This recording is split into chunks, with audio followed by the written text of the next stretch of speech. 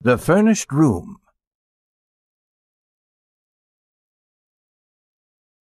Restless, always moving, forever passing, like time itself, are most of the people who live in these old red houses.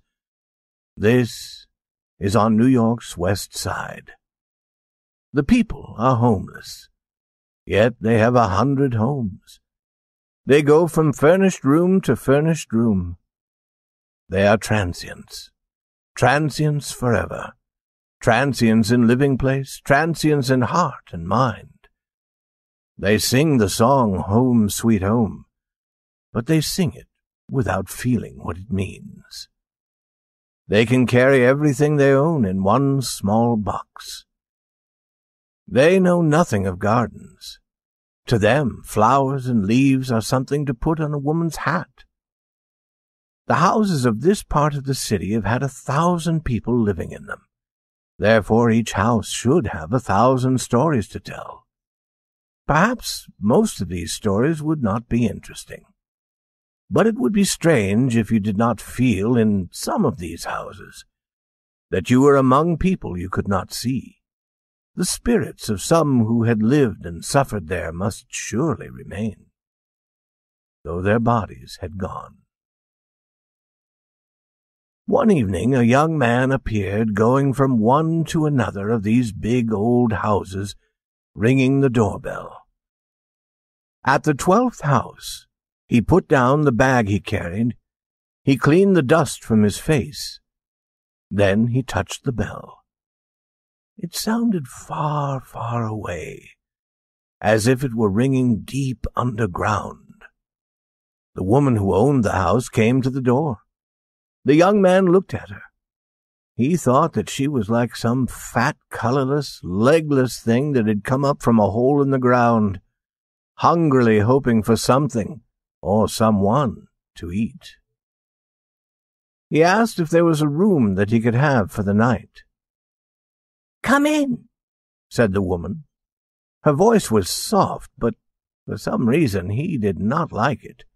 "I have the back room on the 3rd floor. Do you wish to look at it?" The young man followed her up. There was little light in the halls. He could not see where that light was coming from. The covering on the floor was old and ragged. There were places in the walls made, perhaps, to hold flowering plants. If this were true, the plants had died long before this evening. The air was bad. No flowers could have lived in it for long. "This is the room," said the lady in her soft, thick voice. "It's a nice room. Someone is usually living in it. I had some very nice people in it last summer. I had no trouble with them. They paid on time. The water is at the end of the hall. Sprouse and Mooney had the room for 3 months. You know them? Theater people. The gas is here. You see, there's plenty of space to hang your clothes. It's a room everyone likes. If you don't take it, someone else will take it soon." "Do you have many theater people living here?" asked the young man. "They come and they go. Many of my people work in the theater. Yes, sir. This is the part of the city where theater people live. They never stay long any place. They live in all the houses near here. They come and they go." The young man paid for the room for a week.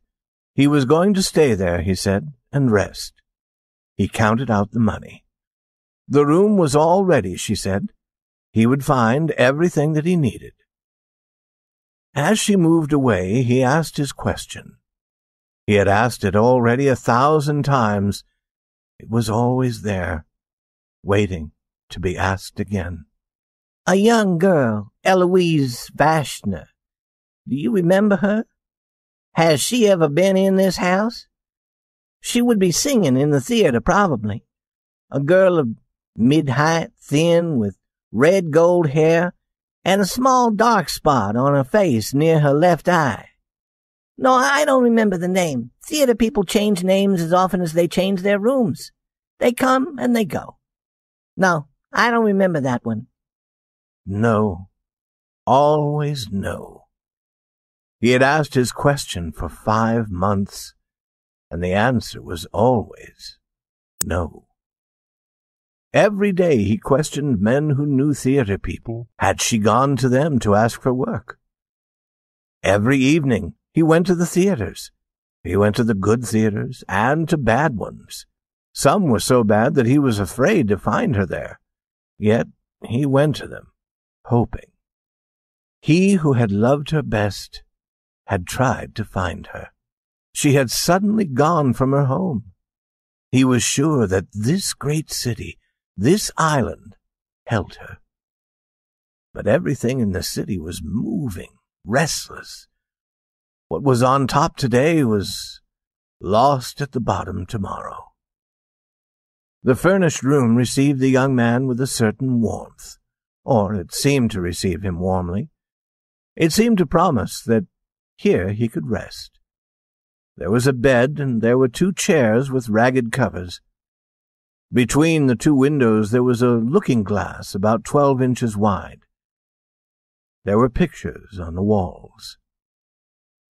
The young man sat down in a chair, while the room tried to tell him its history.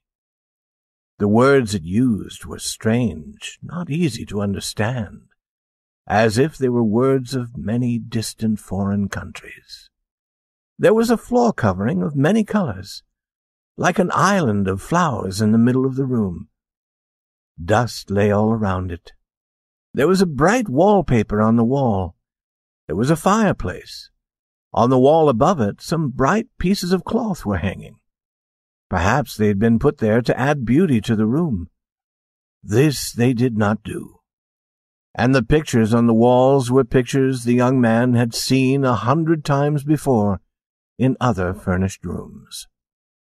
Here and there around the room were small objects forgotten by others who had used the room.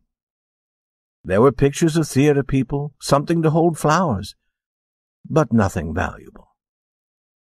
One by one, the little signs grew clear.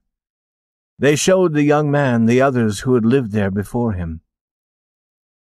In front of the looking-glass there was a thin spot on the floor covering. It told him that women had been in the room. Small finger marks on the wall told of children trying to feel their way to sun and air. A larger spot on the wall made him think of someone, in anger, throwing something there. Across the looking-glass some person had written the name Marie. It seemed to him that those who had lived in the furnished room had been angry with it, and had done all they could to hurt it. Perhaps their anger had been caused by the room's brightness and its coldness, for there was no true warmth in the room. There were cuts and holes in the chairs and in the walls. The bed was half broken.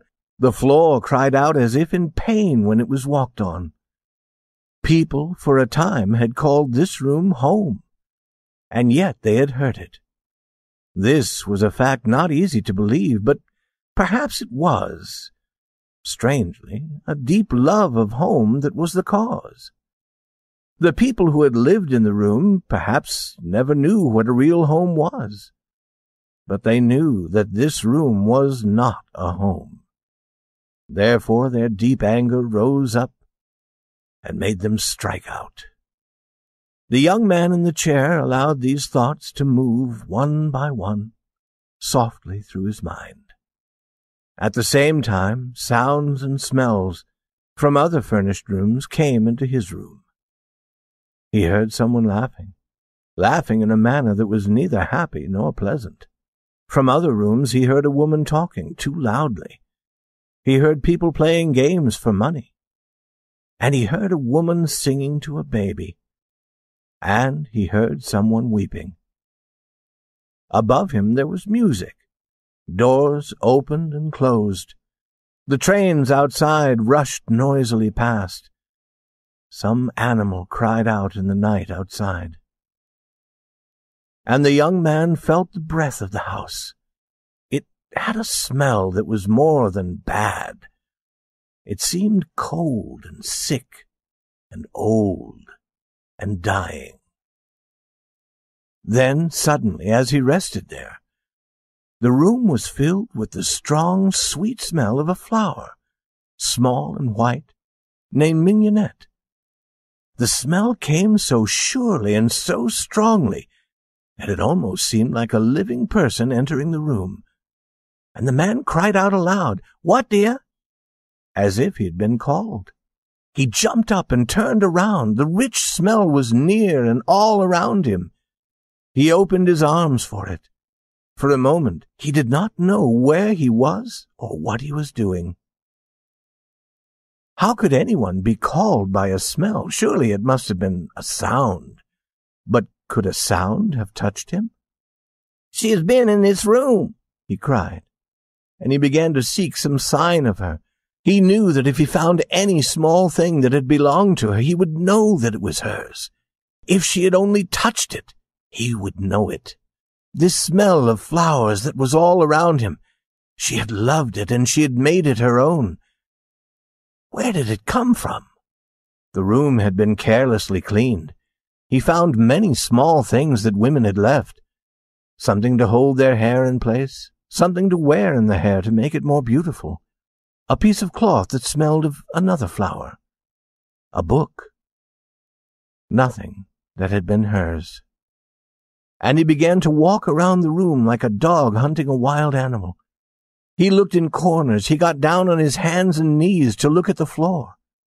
He wanted something that he could see. He could not realize that she was there, beside, around, against, within, above him, near to him, calling him. Then once again he felt the call. Once again he answered loudly, "Yes, dear," and turned wild-eyed to look at nothing. For he could not yet see the form and color and love and reaching arms that were there in the smell of white flowers. Oh God, where did the smell of flowers come from? Since when has a smell had a voice to call? So he wondered and went on seeking. He found many small things left by many who had used the room. But of her who may have been there, whose spirit seemed to be there, he found no sign. And then he thought of the owner. He ran from the room with its smell of flowers, going down and to a door where he could see a light. She came out. He tried to speak quietly. "Will you tell me," he asked her, "who was in my room before I came here?" "Yes, sir, I can tell you again. It was Sprowse and Mooney, as I said. It was really Mr. and Mrs. Mooney, but she used her own name. Theater people do that." "Tell me about Mrs. Mooney. What did she look like?" "Black-haired, short and fat. They left here a week ago." "And before they were here?" "There was a gentleman, not in the theater business. He didn't pay. Before him was Mrs. Crowder and her 2 children. They stayed 4 months. And before them was old Mr. Doyle. His sons paid for him. He had the room 6 months. That is a year, and further, I do not remember." He thanked her and went slowly back to his room. The room was dead. The smell of flowers had made it alive, but the smell of flowers was gone. In its place was the smell of the house. His hope was gone. He sat looking at the yellow gaslight. Soon he walked to the bed and took the covers. He began to tear them into pieces. He pushed the pieces into every open space around the windows and door. No air now would be able to enter the room.